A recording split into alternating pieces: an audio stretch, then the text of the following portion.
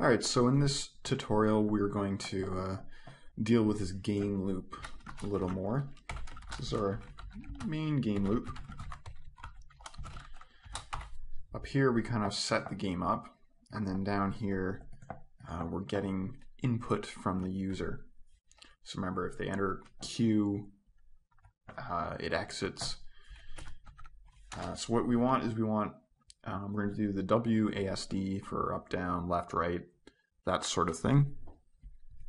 So we are going to call a function, and we'll just call it handle input, and we're going to pass it this char, and we'll pass it the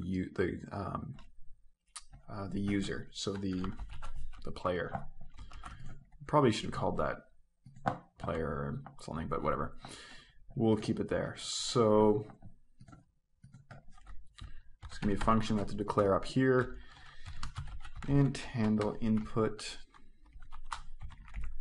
and it takes an int input, or it's a character but being saved as an integer, and the player pointer, which we're calling user. So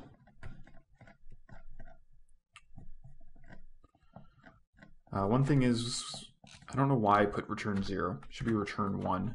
0 is false, so returns a 1 on success. Again, we haven't really done anything with that, but just a habit I've gotten into is if there's any chance of anything going wrong, we can return a 0, and then we can test if it's returning 0. But anyways, don't worry about that. Now, so we're doing handle input, so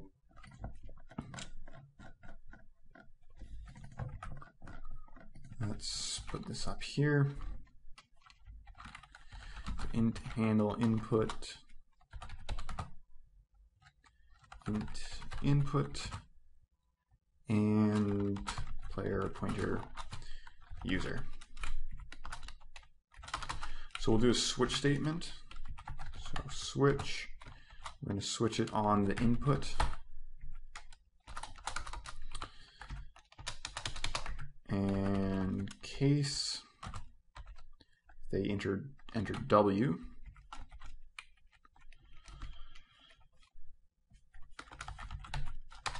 We want the capital as well, just in case they have caps lock on or something like that.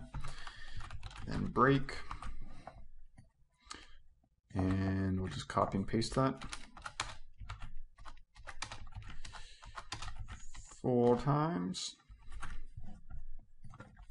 So this is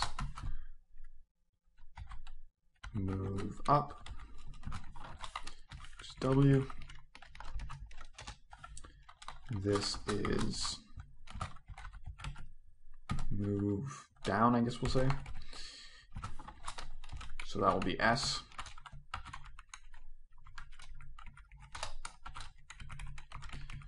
And this will be move left.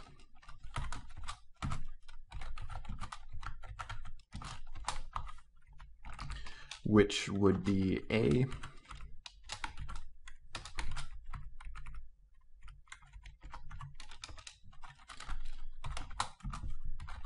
And this will be move right, which would be D.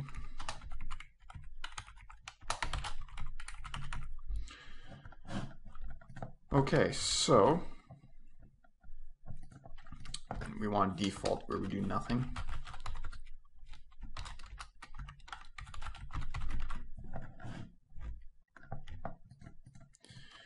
So when the user hits W, we want to redraw them in the up position. So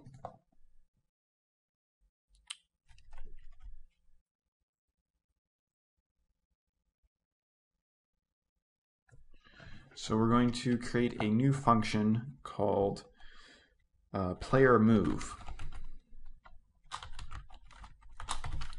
And what we're going to do is we're going to pass it the new coordinates to move that player to. So we can access the current location of the user by using our struct. So Y position, we'll pass it, and we'll also pass it the X position, and then the user as well. Now, since we're moving up, the Y is going to decrease by 1. So that's going to be the general format that we do here. So here, instead of you're moving down, so you go up 1 on the Y axis. To move left, that would be -1 for the X position, I believe. And then +1 to move right.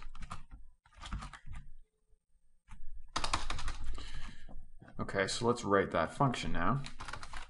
So again, int player move, and so this is going to be int y, and int x.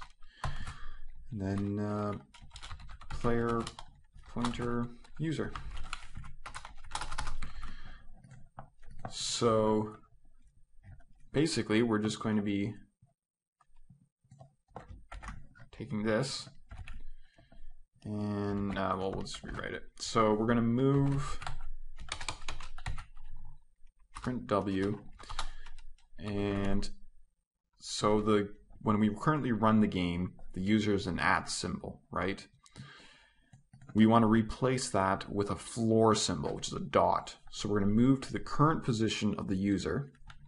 So that's going to be user X position, sorry, Y position. I always think of it as an XY, but ncurses does it YX. So it keeps throwing me off. Okay, so we're moving to the current position of the user, and we're going to replace it with a dot. So that's like a floor position, okay? Then what we're going to do is we're going to update the user position. So user, again, I always do X first.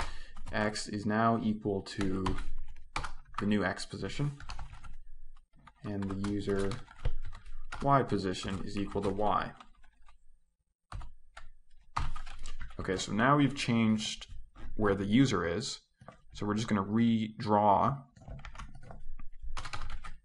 just copy this, and now this is where the user's at, so you put an @ symbol, and then to put the cursor back, we just do move, so we just do X, well, we'll do user Y position. Let's do that. So we need to declare this function up here. Starting to get a little long. We'll need to split things up very soon, but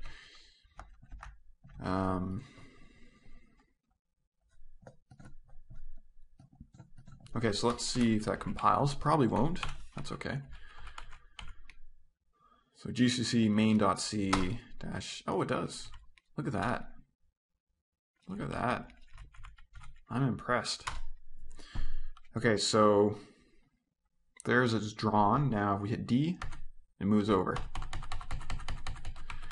As you can see, it just replaces the last position that the user was with a dot. So we need to check in the next tutorial, when you hit into a wall, like, you don't want to be able to go over it. So that'll be the next thing we do. But for now, that's pretty, that's working quite well.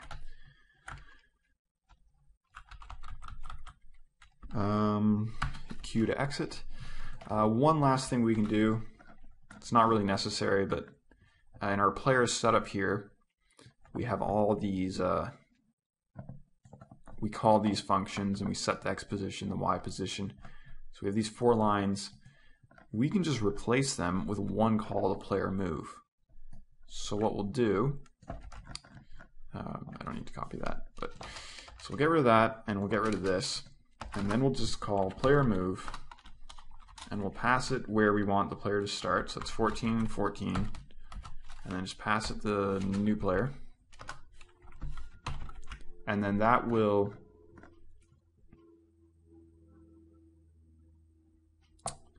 no, that won't quite work.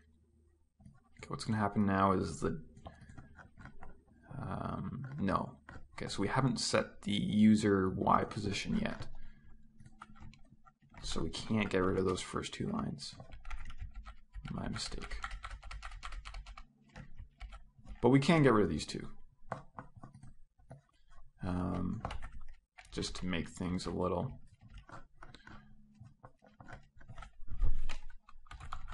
cleaner, I guess.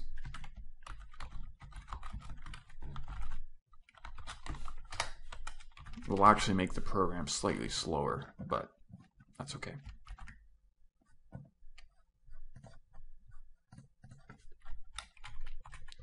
Compile.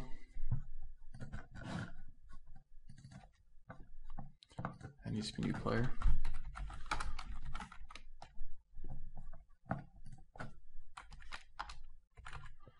Run it, and there you go. See, I'll show you if we didn't have these, it's not a big deal. But if we didn't have those and we run it, see the H gets replaced with a dot. Not a big deal, but I don't like having these lines up here, but we'll clean the code up as we go. Well, that's it for this tutorial, and in the next one we will get some collision handling going on.